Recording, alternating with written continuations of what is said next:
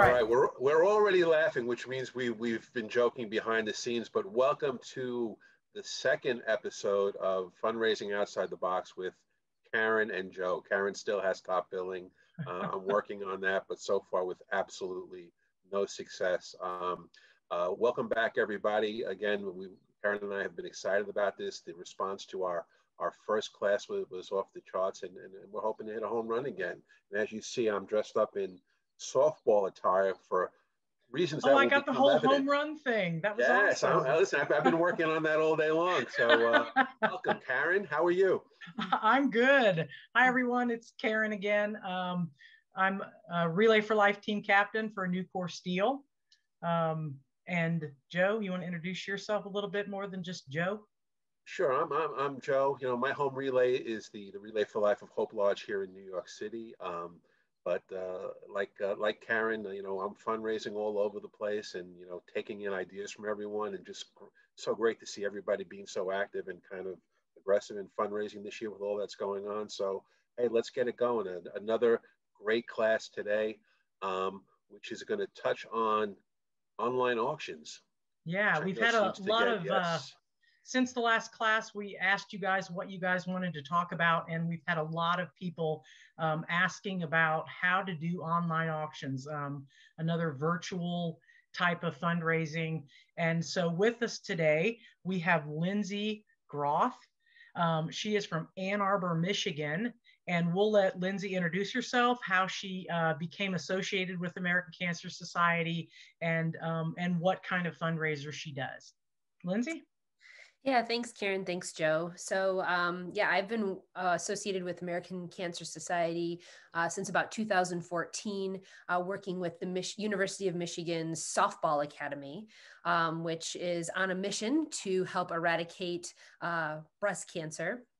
And to date, I believe the last number was the Michigan softball team has raised a little bit over $1 million. Awesome. Towards this cause. So the way the academy works is when we could do in-person events, they had a physical academy at the softball field where the student athletes would run different clinics with us, batting, pitching, that kind of thing. And then after, there was a in-person fundraising event where there was an auction. And so as part of being on the committee and working with the broader team, we started to question, okay, how can we scale? How can we get bigger? And so we moved it from being a manual, write my bid amount down on a piece of paper to online, which now, you know, puts our arms around, you know, a more of a national footprint and can reach Michigan alumni, softball alumni across the nation. So that's the kind of the background and context for the Michigan Softball Academy, and in essence, the reason why we went online. I've actually heard that from a lot of folks that used to do paper auctions at their events, that they are now moving to the online auctions, even though they are starting to have the events live again. They still want to continue to do the online auction because of exactly what you said, Lindsay. It's reaching a broader audience than just having it at the event. Yeah, there was constantly demand for, I mean, you know, probably with most auctions, assigned softball by, you know, the coach, or, you know, assigned basketball by our, you know, head coach. All of that stuff is in demand. And when it's so limited to, you know, the folks who, the 300 attendees to the event after, you know, it's just, you know, you're not, you know, getting enough reach. You have an opportunity, in a sense, not to make it sound like you're out here to make money, but you're leaving money on the table in a sense, right? We are too out here to make money. Come on. So, I mean, I'm in the corporate world for my, you know, it's how I make a living. So I'm cautious of, you know, reminding myself that this is philanthropic, not for profit. But yeah, so it's, you know, someone on the East Coast can be bidding against someone on the West Coast who can be bidding against someone in Ann Arbor for that, you know, signed basketball or football. I think that's been a pleasant surprise of so many of the, I'll call them virtual efforts that people have made, is they find out that all of a sudden their reach on whether it's a luminaria ceremony or a survivor speaker is not limited or just kind of dependent on who turns up for the physical event, but they're kind of able to get out there and kind of broaden the, the demographic and their reach. And I've taken a look at your site, and I think it's just a remarkable example of really how you can put something together that again that can reach coast to coast and not limit who's looking at it. Mm-hmm. Exactly. So the tool we're going to showcase today is a tool called Greater Giving, and ACS has a partnership with Greater Giving. And so when you want to do an auction through Greater Giving, it's really not that hard to get kicked off. You do have to have your ACS staff. You have to get them involved because they have to get with Greater Giving, set up your user and password, initiate your site, and connect it to whatever ACS event that you're fundraising for with accounting type codes. So it takes, I think they said on average about a week to get it all set up and ready to go. But tell us a little bit about the experience once you get it set up, once you have that user login and the site's all set up. Are you a technical person normally in life, and how did you find using the tool? I mean, were you overwhelmed? Was it easy to use?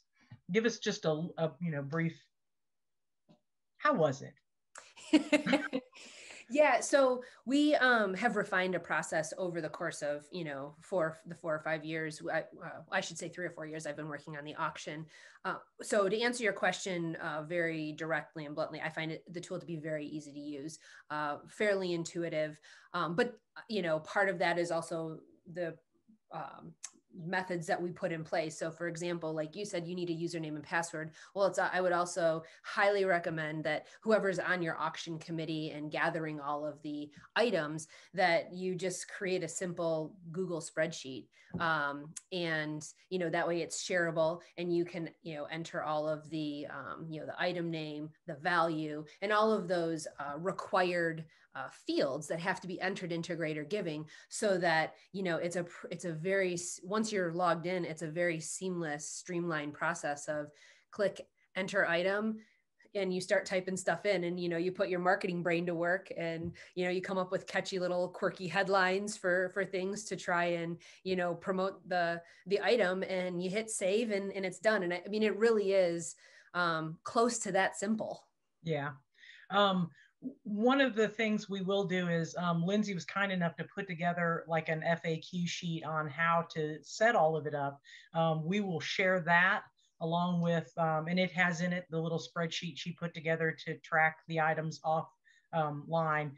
And so we'll put that all out on our Fundraising Outside the Box Facebook page link. Yeah, and I can tell you, for years, I've always wanted to engage in an online auction, and I've never really been able to find the tool to kind of get it done. I was never satisfied with the stuff, that I was coming across. But I went through Lindsay's, A to Z sort of list on how to do it. And even though I'm very well known for my technical skills and my mastery of computers and Zoom and all things, innovative, I got through it really easy. I thought it was, I think it's going to be a great resource, which of course, like our other stuff, we'll post, links on the page to it once we air this. It seemed, again, very intuitive. It made a lot of sense. And I thought you really did a great job on the A to Z's of how to get this done. It doesn't explain why you haven't listed the autograph that I sent you from myself. I just, I figured that would have been, up there by now, but, maybe I was a little bit too late to the game on it, but. I think that was it, Joe. Sure. I think in theory, had you wanted to list that autograph, it seemed like it would have been real simple to get done. Don't it was give so them your priceless user. that I was hoarding it for myself. I wasn't even going to put it on there. I didn't really mean priceless when you asked me the value. I thought it was like, yeah, what do you say? It's priceless. Priceless, truly. And that, speaking of priceless, that is one of the options you can use for Greater Giving is, you can set up what is the item worth? And if it is something like a memorabilia that is priceless, that is an option to be able to set it up as a priceless item. But you can set up different aspects of your auction, like what are the minimum bids and what are the do you have a buyout option? What are your bid increments? Who are the donors of the item? That part I love, because again, it's a constant reminder. Listen, we're all getting, products or items from someplace. I just love the clarity of it and how the interface looks, and it just kind of drives home and gives that spotlight to the donor. So really a great option as well. Mm-hmm. And you can put as many pictures as you want with the item, different angles of the, so if we want to see Joe's head from a side view or straight on, or even the back of Joe, we can actually do all images of Joe if that's what you would really want in life. But so there are a lot of really neat characteristics you can set up about the items. You can actually build several items and put them together as a package, or what I found easiest when I was using it is just creating like single item packages. Mm-hmm. But it very easy to use. When a user logs in, have you ever seen the user side of the experience when they're using Greater Giving? Like, have you logged on and bid on things? I have, yes. Tell us a little bit about that. Was it easy for the user, or? Yeah, I mean, I believe you just scroll through. I mean, I logged in last year. Well, I did it. I'll again, I wanted to be a little bit familiar with. I know, Karen, you've used it, from the auction side. So I signed up as a user to kind of go through on my auction. On your auction and on Lindsay's auction. Did you buy anything? No, I got outbid on the Bear Bryant potato chip can. There's only so much money my wife is going to let me spend on the. I'm not even an Alabama fan, but I just thought, Bear Bryant potato chip. It sounded like the thing to do, but somebody outbid me $65. So I was there. So I did yours, and Lindsay, I did log on to yours. So from the user perspective, again, it's very pleasant looking. What I liked is I got the kind of, even though you had a couple of different types of items, I definitely loved the ability to see that it was a theme. It was from the softball team, and you had a lot of your items kind of skewed that way. So I thought it was easy to go. I haven't bid on anything yet. I'm still looking through some of the things. I'm looking for my autograph, but I thought it was super simple to scroll through. One question I did have: if somebody bids, do they get like automatic notifications if you get outbid? Yes, they absolutely do. So that is another nice option. And you can actually send out emails or text to people who have registered to bid. So if you look and go, oh my gosh, we have 2 hours left on our auction, you can send out a group, spam of, hey, we're ending in 2 hours. Make sure you get back on and bid on stuff. But as people get outbid, they do get notification that that they are outbid. Another thing you can do as a user is when you're bidding on an item, say right now the bid's at $20, but I'm willing to go up to $100. I can set a max bid of $100, and as people bid against me, it will continue to increment for me until I hit my max of $100. Mm-hmm. So that's another nice option that folks have, because they don't have to sit and worry about keep looking at the auction to see how they're doing. Yeah, I would just go back, and one note on the auction site is when you go to the main homepage where you get to scroll through and see all of the items, what you're going to see on the right-hand side of the screen is a Get Started button, and you'll click on that. And when you click Get Started, you do have to create an account. If you're this is on the bidding side of things as the consumer. If you want to go and bid on that signed jersey or Joe autograph, you do have to create that account. So that, and I believe once you create the account, that's when you start to get all of the notifications. You can sign up to receive text messages. You can do the bid increments, all of that, if I remember correctly. Yeah, as soon as I signed up, I hit the Get Started button. I put in my information and linked it, and then as soon as I hit register, I got a confirmation by text message, and then I was ready to go. So really super simple, again, from a user perspective as well. And users do have to, when they sign up for Greater Giving to be a bidder, they do have to enter their credit card information. That is, to me, when we use the auction site, one of the best parts of it is that when the auction was over, I didn't have to go out and collect the money for our 150 items. I hit a button and it batched them all up and charged the credit cards of the winners. So it was one step, and then that money flows from Greater Giving back to your event for ACS, so you don't even have to worry about that. One thing you do have to do is, if you're tracking that on a site like a relay page or a any other kind of ACS fundraising page, they will have to do a offline credit, confirmed offline credit for that, for it to show up on your page. It doesn't automatically show up on your fundraising page for the American Cancer Society, but the money does flow to ACS automatically. Got it. That's great. Lindsay, again, one of the things I think I mentioned that I love is that you sort of got the sense of a theme for the items that you were putting on there. So any suggestions you can give everybody? I mean, I'm sure, on how you pick items, how many you like to pick, themes, where do you like to go, and really kind of to make it really a good experience from that perspective. Yeah, generally, in terms of quantity, our sweet spot has been somewhere in the 40 to 60 range. We've had in the third range of 100, but we found that, a lot of those weren't the items that, once we got into that 60 plus, it was like those items that people sort of bid on, sort of didn't. They could be left over from year to year. And so what we did is we've learned over time what people love. And probably no surprise to most of you watching this that, it's the autographed items. It's the, for University of Michigan, so it's going to be, the Juwan Howard signed basketball. It's going to be the Hutch signed softball. It's going to be the Jim Harbaugh signed football. I mean, those are the things that go. And so any of that memorabilia, that merchandise that you can, continue to add to your fan cave, as I call it, people love, Detroit Tigers signed jerseys. If you can get signed hockey sticks, I mean, if you can get your pro teams going, depending on, who you have relationships with.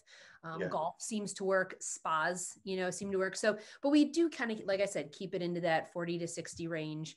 And surprisingly, the jewelry goes. We get jewelry gift cards from some generous donors, and even just some donated jewelry, and people, really bid on that. So those have been kind of our success metrics, successful items, I should say. I apologize. I know it sounds like a dog is barking, but that's my stomach rumbling. I haven't eaten dinner yet. So again, I hope that's not distracting you. But back to you. I also noticed that you have some experiences, like I saw there was like lunch with, sorry, there it goes again. I should have eaten before. I noticed that you had like lunch with a radio personality and stuff like that. How do you find that the experience items, tend to perform?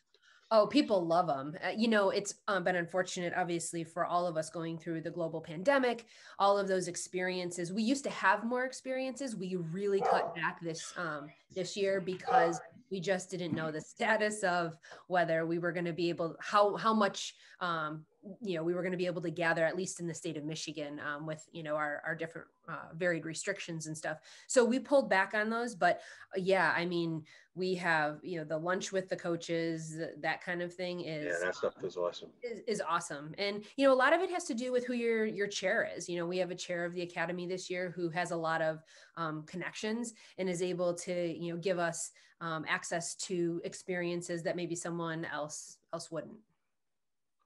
I love that. And I guess that, let's transition a little bit. That goes really to applicability. And I think, again, you're doing it on a larger scale because you've been doing it for a couple of years. But again, once we get into local events and different events throughout the country, the point is people get to use whatever their resources are. And that could become the theme of their particular auction. Like maybe if you prefer SEC over the Big Ten and are an Alabama fan over a Michigan fan or something. One of the other things I wanted to mention about Greater Giving, one of the things that I liked is that when you're setting up your items, you can categorize them as like electronics or, travel, or you can set up your own categories, use the ones they have. But when someone's in the auction, if they're only interested in memorabilia, they can go to the category memorabilia and see nothing but that, it's kind of nice to be able to filter, especially when you have a lot of items in your auction. So yeah. Just a little pointer. So you could do like a category for worthless autographs, and that's where you could put my autograph would go. I like it. I want to see that up there next year. I'll bid on it. Go ahead, Lindsay. Right. Put it on there. I've got $5 to spare. I was going to say, what do you want me to start it at? $1.50? That sounds right. So when you set up your auction, do you have an across the board increment that you do, or do you do it different for every item? Yeah, we do it different for, we look at, we kind of create the price range for each, we look at the price range across all of our items. And then we kind of create maybe 4 or 5 and then say, okay, for the lower valued items, we might go up $5. For the mid-range, we might go up 15. For the high range, we're going up 25. I think there was one where we went up 50, but most of the time we've kept it, I think, somewhere mostly between 5 and 25. But we do vary it by item because, if it's a $25 item to double it, it just doesn't make sense. And then what about like when you're thinking about setting up your starting bids? Is there some kind of formula you use to decide where you're going to start the bidding? Yeah, we usually start it either just below or right at the value of the item. Okay, just below or right at. We'll make, it's a little bit of that's a little bit of art and science, in that, there isn't a steadfast rule on what we follow there. And I didn't notice what is your typical duration that you have found is work? Yeah, we go for about a week. About a week. So how long is this auction open for? So you keep it pretty tight, actually. This way, like a little bit of sense of urgency to it. Yeah, a week to 10 days. Yeah, depending. We've been playing around with timing. When it was in person, it was a little bit shorter. I think it was only like 7 days. But now with COVID, we've gone. I think last year might have been 14 days, and this year maybe 10 to 12 days, something in that range. So do you find that people wait to start bidding, or do they start bidding right away and then kind of ease up and then rush in at the end? Or yeah, you'll see that typical, start to see like that initial wave, but the actual academy is actually this Thursday, and that's when we're going to see it just like go bonkers. Because it'll close on the 13th, and that's when people, continue to bid. But everyone's going to put their low entry level bid in, see where it, what happens over the course of a week. And then, at the event, that's when everything really takes off. How do you promote it? Yeah, so great question. Promoted mostly on social media and through the Softball Academy website.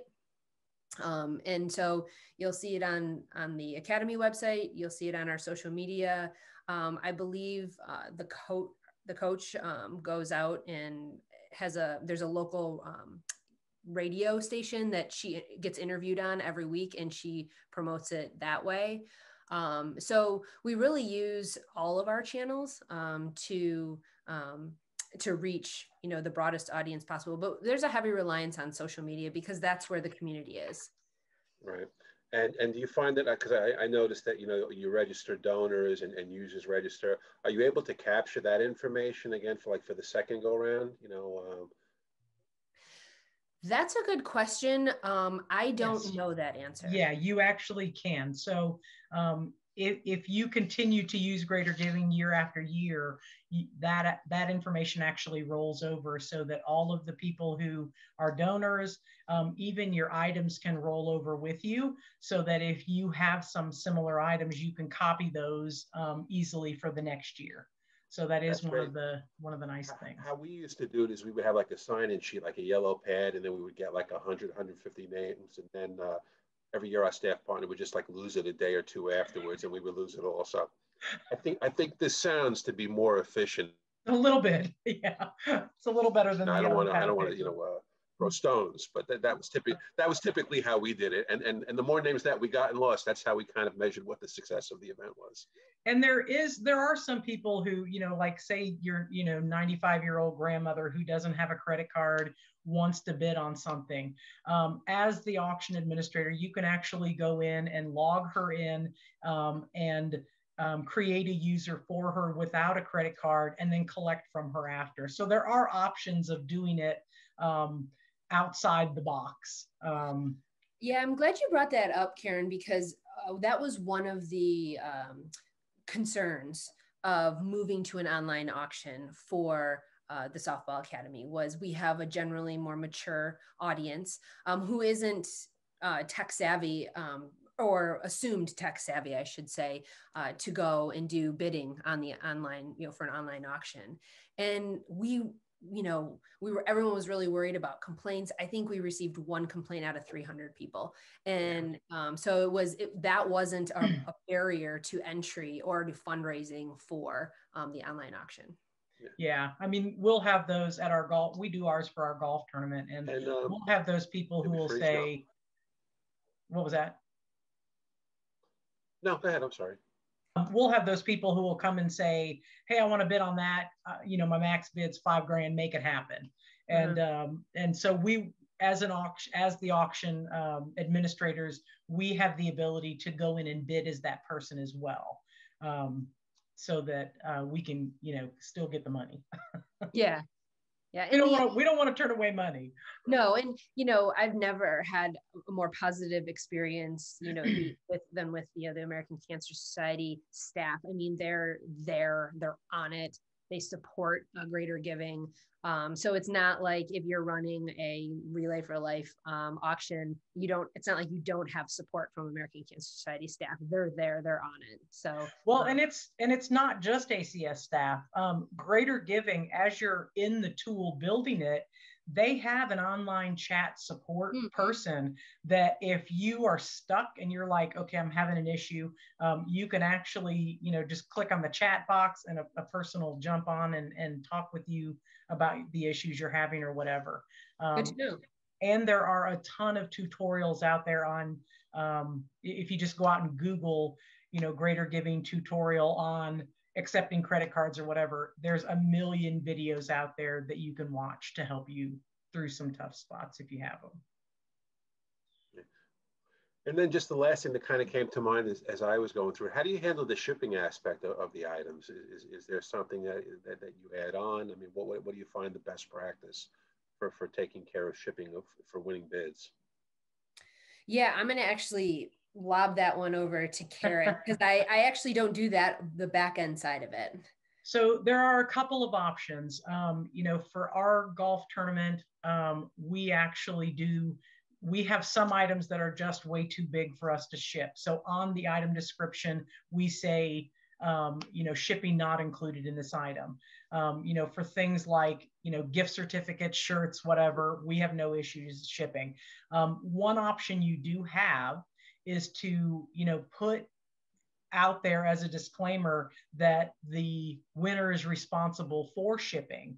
And then after the auction is over and you figure out what the shipping is, you can go back into Greater Giving and charge them an extra $7 for shipping or whatever the shipping costs. That's great.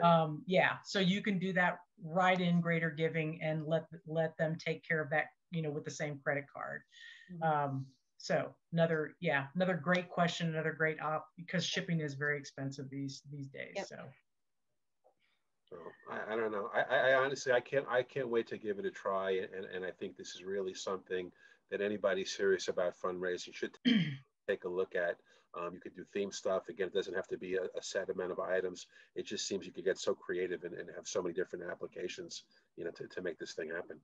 Well, and the awesome thing is, and I'll kind of, give a plug. I don't work for Greater Giving. I'm not getting paid by Greater Giving, but I've used it for several fundraising opportunities we've had. And it's more than just an auction tool. And we'll cover some of those in a later class. Right now, we're just focusing on the auction aspect, but you can use it for ticket sales. You know, if your team sells T-shirts, or if you want to sell plants, or, you know, Valentine's Day goodies or whatever, you can set up fundraising pages to sell ticketed items. If you're running an event like a 5K or a golf tournament, you can set it up to do the registration for you. There are just so many aspects to Greater Giving that you can use it for fundraising. And we have access to all those, which is awesome. Can you sell merman calendars on this thing? You absolutely can. Yeah. Oh my gosh. I mean, you could set it up to have photos and everything. Videos, you can set up to have video clips. I mean, if you wanted to do interviews with your mermen or whatever. And that's another thing about the auction is on the auction page, you can actually add a video that people will see as they come into your auction. That's one of the options. Really kind of cool. That's great. So anything else, Lindsay, you want to give us on Greater Giving or your auction, or you want to do a little plug for your auction and give everybody the website? And we'll actually probably flash it up at some point during the show. Wait, before she does that, get her credit card information so we can charge her for the plug. Yeah, it's msoftballacademy.org. So you can check out our ACS website, and from there's a link to the auction, so you can see all the really great items there and bid on whatever you like if you're interested and you're trying to add some of that Big Ten memorabilia to your fan cave. And we did want to, you know, there are other auction sites that are out there. This is the one that I have used, that Lindsay has used, that we have personal experience with and had great experiences with. If you're doing a smaller auction of less than 20 items, there is a tool called 32 Auction that is free to use under 20 items. On that auction site, however, you cannot collect the money. You actually have to collect that yourself. So there are other tools to look into. I know that when people started posting out on the fundraising page about auctions, there were several options given. So Greater Giving is just one that we wanted to highlight. Yeah, listen, again, just having gotten used to it over the last couple of days, the utilities there, the ease of use is there, the optics of it look good. It just seems to be something that we should all be giving a try, you know, wherever we are and however we can apply it. But great job, Lindsay, on the tutorial, which again, we'll share with everybody on our Facebook page, and let the bidding begin. Yeah. And good luck in the Big Ten tournament. Do you guys have a Big Ten tournament this year? Are you guys having one or no? No, they won it this past weekend. Michigan won it. Okay, so we're in the middle of our SEC tournament. So Alabama plays on Thursday, Roll Tide, and maybe we'll see you in the World Series coming up here in a couple weeks. But thank you again for taking the time to join us. It was a pleasure getting to meet you, and we'll see you all later. Thanks for having me. I appreciate it.